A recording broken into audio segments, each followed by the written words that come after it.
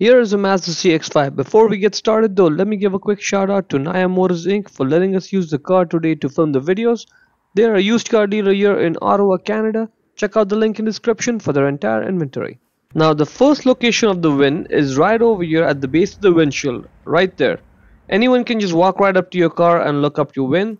This is the most public location. Now for the second location, open up the driver's side door. There you'll find a label. And there it is. That's the second location for the VIN. Again, this VIN is a unique number just for your vehicle, so the VIN should match on all the three locations. Now for the third location, let's go on over here to the passenger side. Open the passenger side door, slide the seat all the way to the back, lift up that carpet. Over there you'll find a flap that says frame number on it. Lift up that flap, and in there you'll find the frame number, which is the VIN number, stamped right there on the metal. There it is.